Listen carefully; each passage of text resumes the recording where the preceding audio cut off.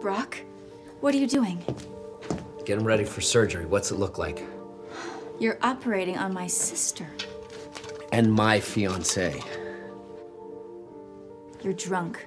You could kill her. It's the only way to stop my hands from shaking. I need to drink. For Anna. What about our baby? Our baby?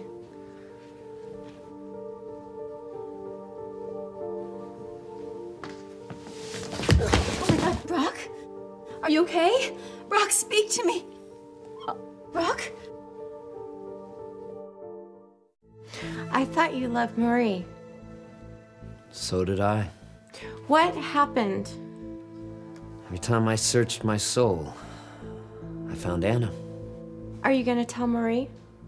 I have to. It will destroy her.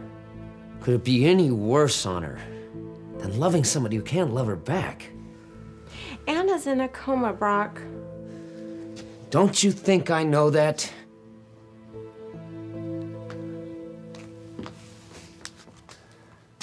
How can Anna love you back? Love lasts forever. Comas don't. You're needing an ICU.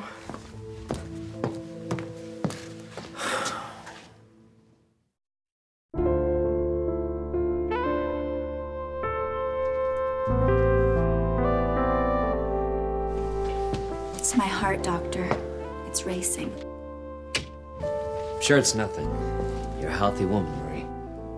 Shouldn't you examine me? Why don't you have Rico do it? I don't want Rico. I want you. Anna's in a coma, Brock. She's never waking up. Comas aren't forever. I know that better than anyone. That's different, Brock. Being trapped in that frozen lake, you were in a state of suspended animation.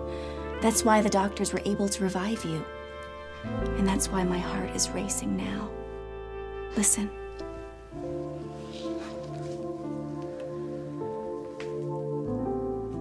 It's pounding like a drum. Because of you, Brock.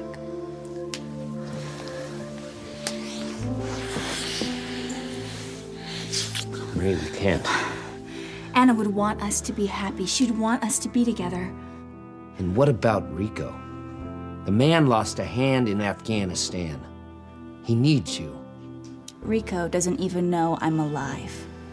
He's too busy trying to make the ladies slipper into the best nightclub Port Lawrence has ever seen. None of that makes any difference, as long as Anna is alive.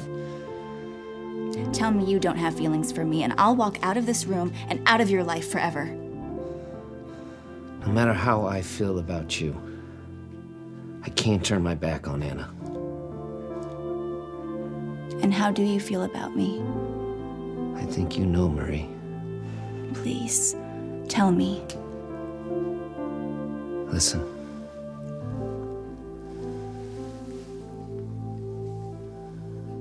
You're not the only one whose heart is racing.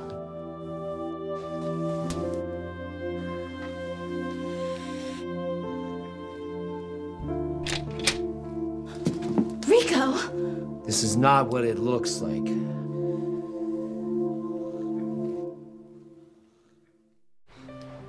You don't love me. You never loved me. The love I have for you is stronger than the accident, Rex. Stronger than the memories it took away. You're my child, and so are the quadruplets, and I'm not gonna give any of you up. Don't you dare talk to me as a mother. Then I'll talk to you like a woman. Not the woman I am, Rex. The woman I want to be. The woman who's piecing her life back together. The woman who's holding on to the few pieces that she has left. I won't be part of your jigsaw puzzle, and you'll never be my mother. I know it hurts, but that accident nearly took away the only parent you've ever had. I never had you. You just had me. You're my whole life, Rex. You. And soon, the quadruplets. You didn't even remember me. And how can you take care of the quadruplets when you can't even take care of yourself? I remember holding you, praying that you would live through the night. And I remember vowing that I would never speak these words as long as I walked on this earth. You're lying to me. I can hurt you. I know that now, but I could never lie to you. Don't ever leave me, Mom.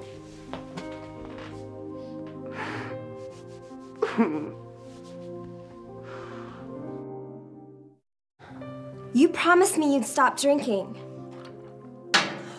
Of course I'm drunk, Anna. They told me you'd never wake up from that coma.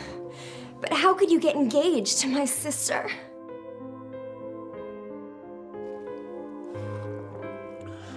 We fell in love.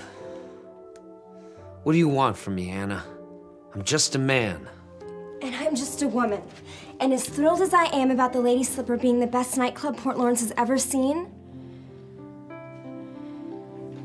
it doesn't compare to the happiness that I feel when we're together. Oh, Anna, how I've missed you. Brock, please be careful of our baby.